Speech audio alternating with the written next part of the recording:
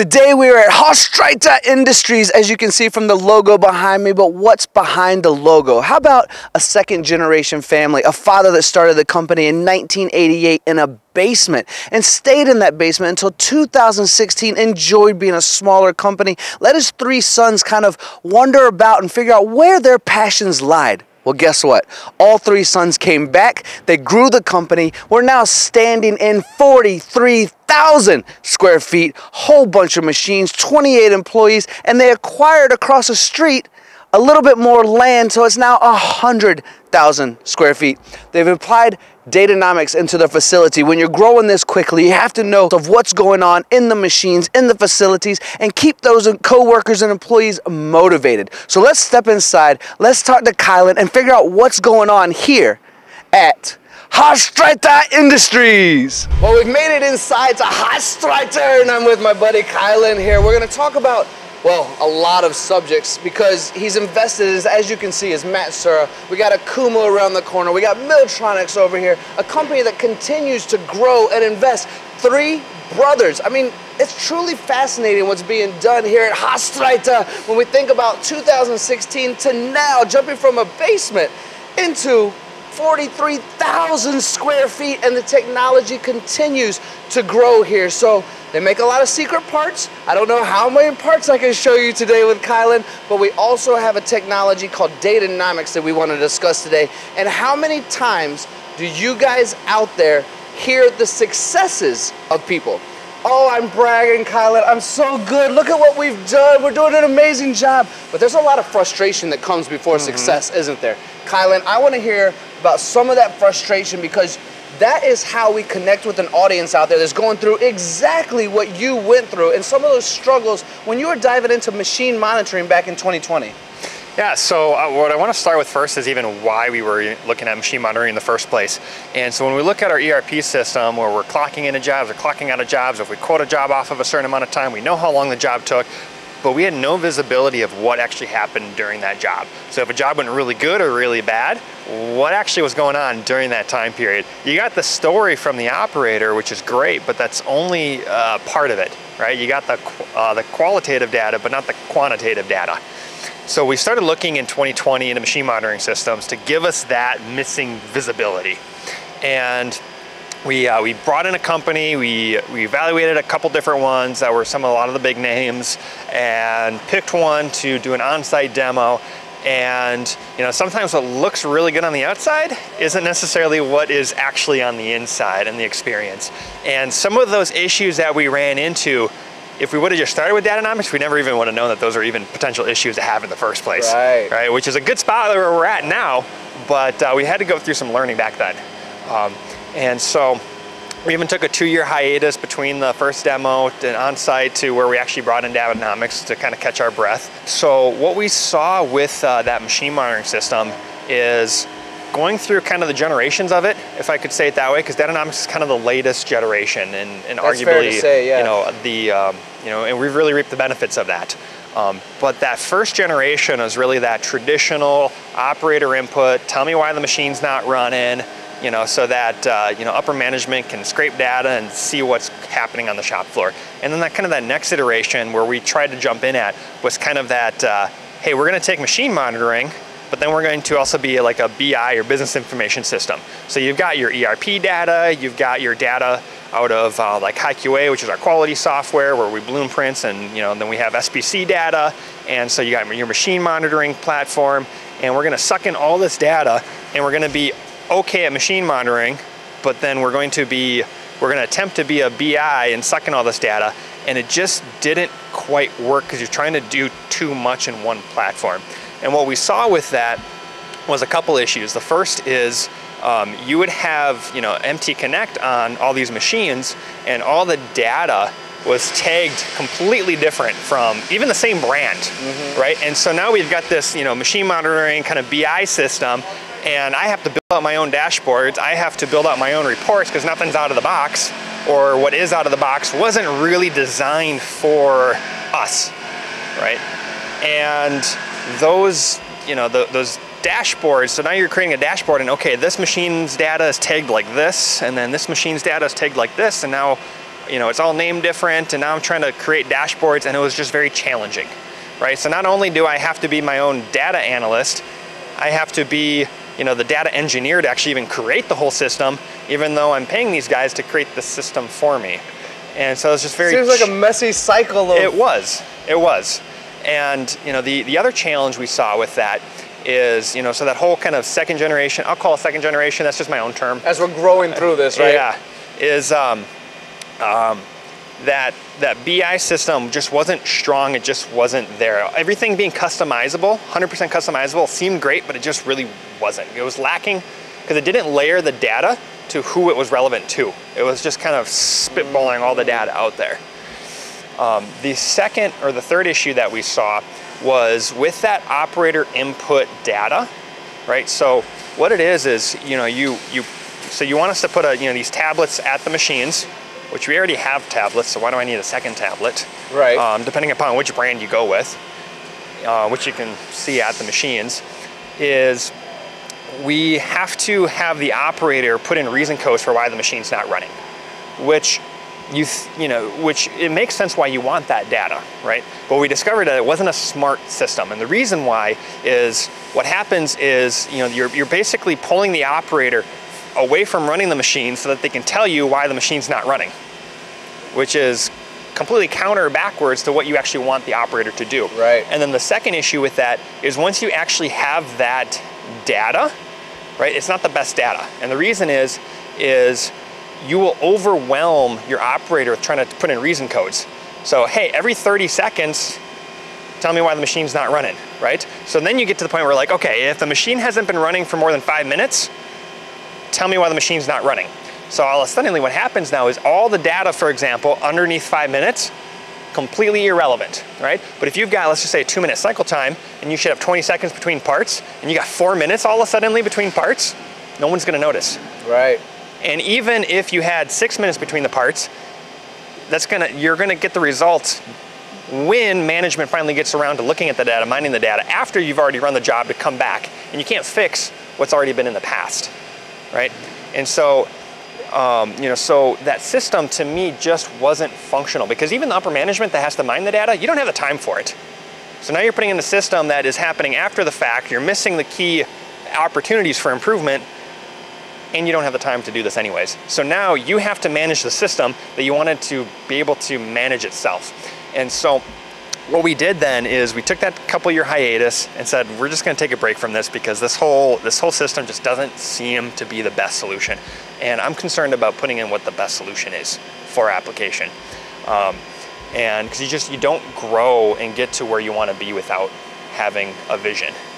And Kylan, I completely agree with all of that. You're connecting with an audience right now, I guarantee you, because we're going to ready to move into the success of what's been done with Datanomix, I know. So that's why I kind of want to step in and go, look, firstly, I know some people with a beautiful outside, not so good of an inside either, so I connected with you there. On top of that, we're talking about the growth that you've had since 2016, and we want to trust every single one of our coworkers. You have about 28 or more people here right now, so the information you're receiving, we hope that everything is the truth, but Mondays and Fridays, I'm not always the most honest if I'm feeling a little bit lazy, and this allows us to truly see.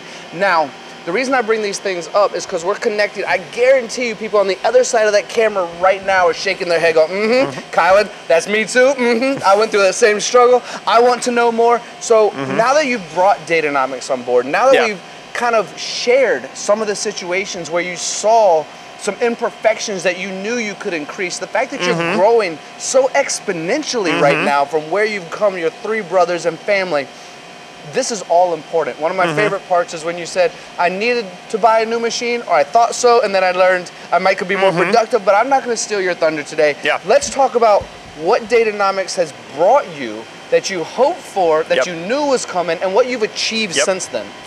So to back up just a little bit, so the company started in 1988. My dad was happy to be small for most of these years, 4 CNC machines up until 2016 to where we're at 18, 19. We have a Matsuura MX330 PC10 coming in 2 weeks here.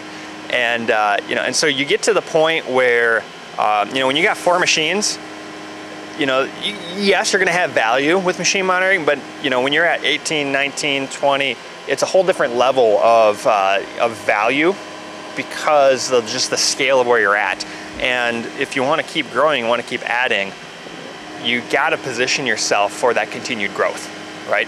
And so when we looked at Datanomix, it was that, you know, we have the beautiful data coming out of the ERP, right? So we know how long jobs are taken, we know which are the winners, which are the losers, right? But when it comes to the data of what's happening within that job, you know, you're missing that, okay? You know, one example is, you know, so when you get a router, and, you know, so we want that ERP data to be able to requote jobs, to be accurate, to be profitable, right?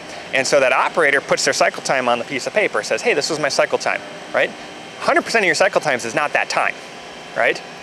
It's not. That's correct. Right? You're gonna say, hey, 30% of my cycle time is, you know, 30% of my, you know, parts were this much cycle time, 20% were this much time, right?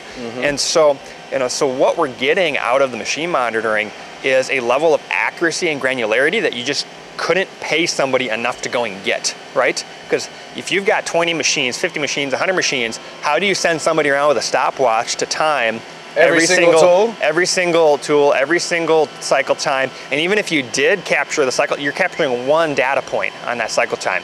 Whereas the machine monitor is just scraping all that data out completely automatically, right? But what we found was the value is that that data was being live to the right people at the right time. And I think that's one of the most important parts, right?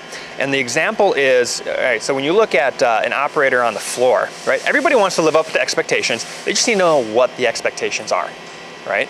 And so the first time I turned on that TV by the Matsuura's here, and I grabbed the guys and brought them over to here to like, hey, here's the TV, this is what it is, this is Datanomix, and it had already been collecting data before the TV was on, right? And there is about this much yellow time between parts. And I told the guys, like, when you look at this TV screen, everything is editable and customizable, right? Because what motivates you is going to be different than the next guy. So if you want to see, you know, your parts per hour and how many parts you could have made in that time, you can put that on. If you want to see what your spindle utilization is, you can basically edit that, right? And you can see some of the variables that we have on our TV there. And so when I came back, I don't know, maybe an hour and a half later, there was like that much yellow time between parts, right? All I did was turn the TV on, explained it, and was just like, here's one more tool so that you can see what your machine is doing, to give you feedback. And so now, instead of, you know, management having to sit up somewhere, mine the data, make like thoughts and decisions and come back and say, do it like this, it was just putting the tools in the hand of the operator to make themselves better. Kylan, what? We're not done here yet. We have, that was a mic drop moment, but these things are expensive, Kylan. Thank you for coming back. That to me is so important to understand, because I do believe that the majority of us out there want to be the best versions of ourselves we can be, but we don't know what those expectations are. So what you just described to me, for the audience, for everyone watching, that's a gold mine. Now, on top of the improvement of what you saw in somebody just wanting to do better for themselves, you also saw a cycle, a wavelength, let's say, of productivity going up in some places on some machines, productivity kind of going down in some places on some machines. Would you mind describing the knowledge that you gained from that as well? You know, so what I described there was that data automatically coming out to the operator and they being able to make decisions off of that without having to mine the data, look for the data, get the data. It's just boom, it's there, right? And it's the same thing for the, you know, for the managers and more that C-suite level. At the C-suite level, I had one example of, so we got these Matsuuras in summer of 2021. And so in late 2022, guys were coming to me and saying, hey, we need another Matsuura, right? Because they're fantastic, they're very productive machines. And so I got into Datanomix, I looked at the data, and I saw a fairly strong inverse relationship between the spindle utilization of both the machines. So we name all of our machines, so this is Adam and Eve. So Adam and Eve, because it's the first machines we ever got in a pair, and it was the first machines in this section of the building. So a little symbolic there. Fun. Very symbolic. And so when I was looking at that data where there's an inverse relationship in the machine's usage, it was like, we don't need another machine, I just need to train another person to get on the Matsuuras, right? And you know, so then we basically took somebody from another part of the shop, got them trained up onto the Matsuuras, and then took another person from a different part of the shop, trained them into that position, and kind of backfilled at a lower entry level position. And so now, fast forward to 2023, now we actually genuinely do need another machine, and that's what we've got coming in.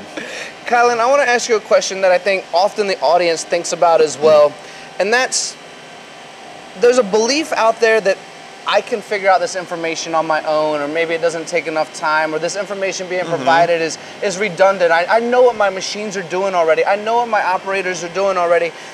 And those of us who are believers in this, I know it's cliche, but 4.0 type of situation of ERP and machine monitoring, quoting parts, all that stuff. Some of us who are believers in that, we believe that it would either be almost infinitely long before we could gather the same information, or if ever to gather this information, not including even the motivation you mentioned that might not even be there. There's other, and let me get to the point of what I'm trying to ask you is, do you believe that you could do this without machine monitoring? These questions that you had, these answers that you've been provided, the struggle that you had a few years ago to what you've learned from Datanomix, could you have done that on your own? Would it have taken longer? Would it have been impossible? The message I want to convey to everyone watching right now, because there's so many skeptical people about getting into it, is to just say, well, whatever the truth is, we always want the truth, but to just say, yes, this does work.